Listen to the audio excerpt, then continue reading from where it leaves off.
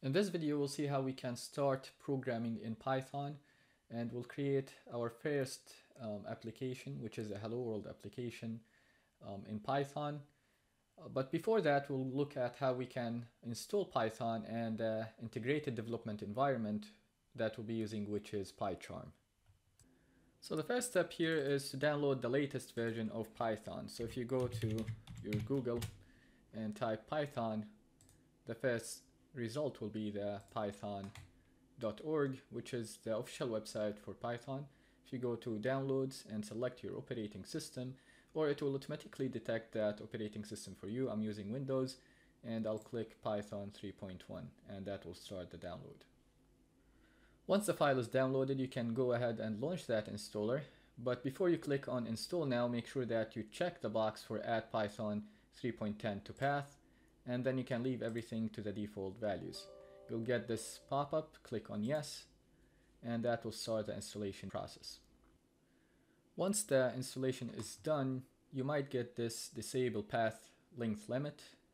Click on that and just make sure that you click on yes, and then your setup will be completed.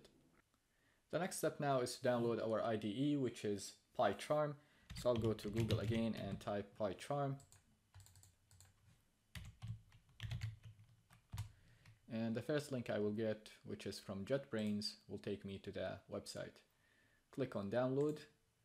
Make sure that your operating system is selected. Mine is Windows, and I'll be downloading the community, which is the free edition of PyCharm. Once your file is downloaded, you can launch the installer. Click on next.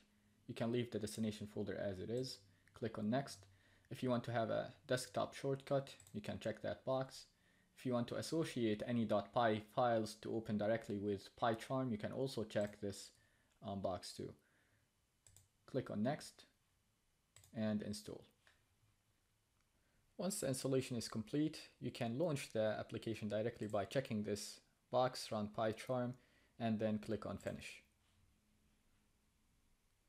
The first time you run PyCharm, it will ask you to accept the user agreement, so check this box and click on continue.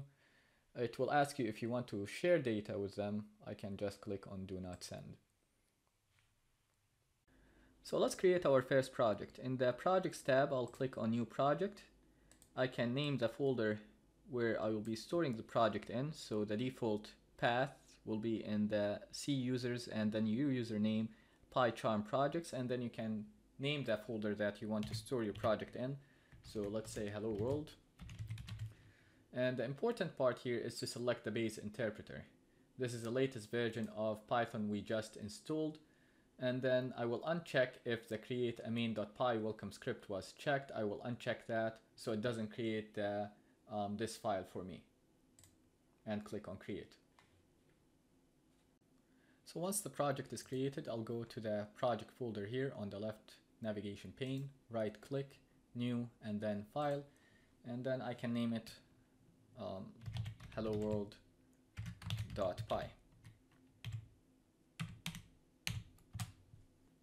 So the file will open up in the editor here. I will just type a simple command, print, and then in parentheses, in double quotations, I'll say hello space world.